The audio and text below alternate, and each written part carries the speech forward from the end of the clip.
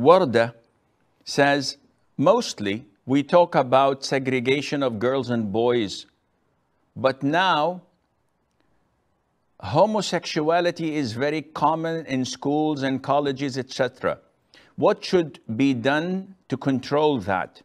This issue is not much discussed.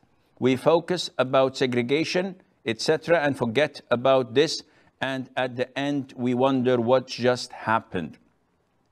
First of all, generalization is not a positive thing at all. To come to an incident that is isolated and to make it the norm, to make it the trend, this is unfair. And it is against what Allah had told us and taught us and commanded us in the Quran.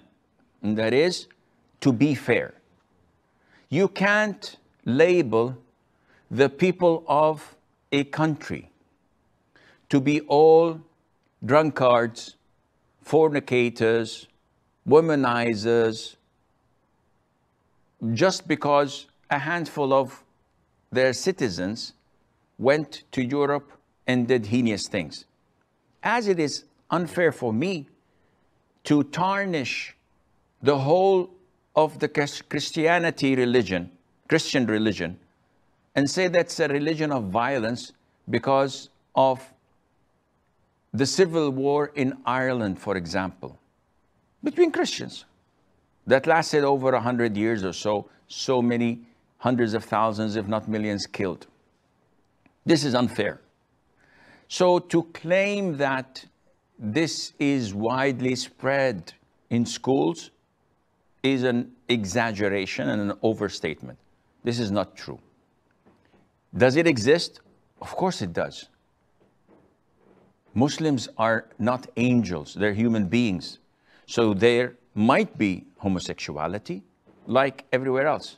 There might be fornication like everywhere else. There might be people who do drugs or drink alcohol. This is normal, but is it the trend? Is it the norm that people do this in public and speak about it? Definitely not. So, first of all, we have to be careful before generalizing such a description. Second of all, do we have this? Yes, we do. But what is the percentage? 1 in 1,000? Maybe 1 in 10,000? Probably, give or take. How to control this? It is not something that you control. See, Islam is a way of life. It is not rule number 1, regulation number 5 that you come and implement. It's a system. Once you have the system, you have a perfect community and a society.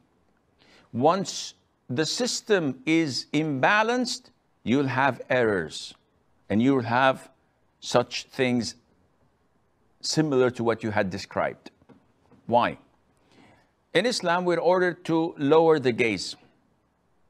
If you defy Allah's command and you allow the children as they grow up to watch things that are prohibited in Islam, to listen to things that are prohibited in Islam, and the children grow up watching mangas, watching cartoons that have mixing, Tom and Jerry, when the cat wants to seduce or lure the mouse, it paints its tail as if it's a mouse, a female mouse wearing a bikini. Now the children grow watching these things, so they believe that such attraction is only natural. As they reach puberty, their desire grows. When they look around them and they cannot find a legitimate place to fulfill such desires, here we have the loophole in the system that drives them to homosexuality, or some of them. Why? Because they did not follow and implement the rules and regulations of Islam. So how to stop this in our schools? By going back to the teachings of Islam, by taking care of our children from an early age, not trying to inflame their desires to the opposite sex, not to stir these ideas in their minds to look for such things because they see it on TV series, on movies, on video clips, and it's the norm. I remember when I was like 7, 8 years old, when my parents, who were not practicing at the time, used to watch the 16 millimeter, I think, 16 millimeter movies in our home theaters. Whenever there was a random kiss, and movies back then were so clean that they might qualify now to be considered Islamic. And this is an exaggeration, but it was way clean than today. Whenever a random kiss was there, we used to hide behind the curtains because of our bashfulness and that this is something taboo and we should not be watching this.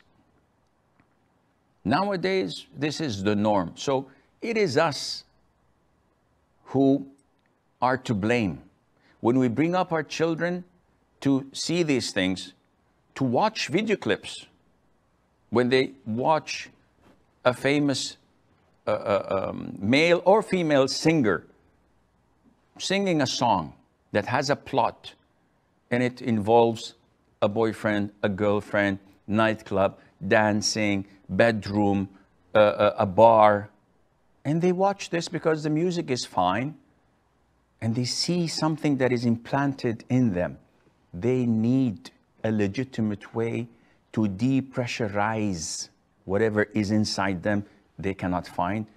This is what causes a problem that needs to be fixed. However, we have schools of tahfidh, we have circles of knowledge, we have groups that take them to play football and take care of them and bringing them up Islamically. We should focus on such activities that would take their mind off these subjects, and Allah Azza wa Jal knows best.